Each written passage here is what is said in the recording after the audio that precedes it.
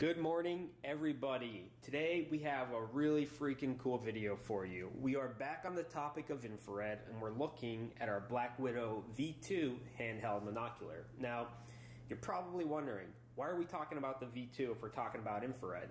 Well, we've come out with a new product for the V2 that will add full infrared capabilities. Now, not only will you get infrared capabilities, but you're going to be able to remove that very annoying mounting bracket that we're probably all a little bit too familiar with. Here I have everything hooked up, and let me pan the camera out so you can look at the top. There we go.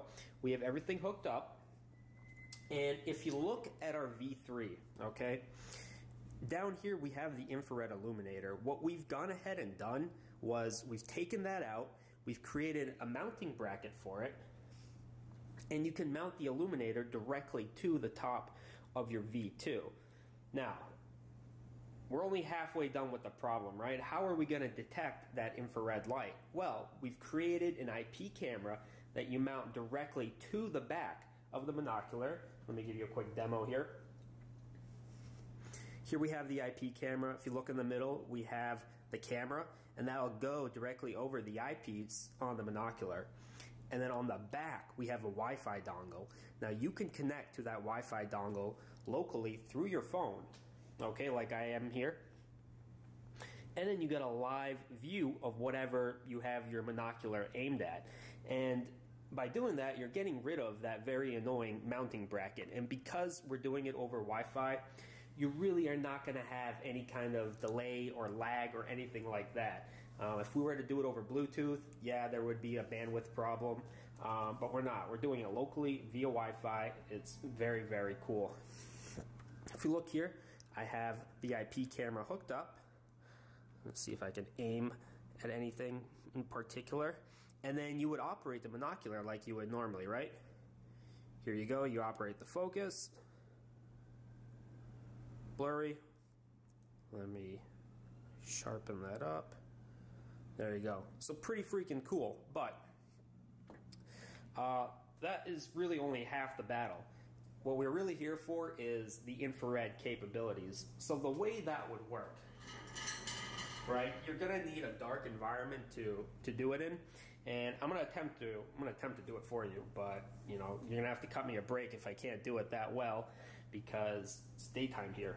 So what we're gonna do is gonna take the phone and we're gonna go on a little field trip to the bathroom. Okay, everybody, we're in the bathroom right now. I have everything configured. I have a towel on the floor of the door blocking any light from coming in. I have the brightness on my phone turned all the way down. There is literally nothing in here that would create any kind of light. If we look at the camera, I will pan up. Luckily, I think my camera can detect the infrared light. It can. Look at that. Pretty cool. We have the infrared light coming out. We have it aimed at a bottle in the corner near the bathtub. I don't really know what we're looking at, but it does in fact work. We're in a pitch black environment and it is quite well illuminating whatever we have our target aimed at. Now let me turn on the light and you guys can look at how I have this all configured. Pretty cool. And then we are looking at that thing over there. So pretty neat. I would bear in mind that a monocular is meant to work far away, not from 3 feet away, but you know, we will make do and demo, and I'll come out with another video where we can get a better look on the field at how the Black Widow V2 infrared adapter can perform. But for now, take care and definitely look into the product while we have them available. I don't know how long they're going to be available for.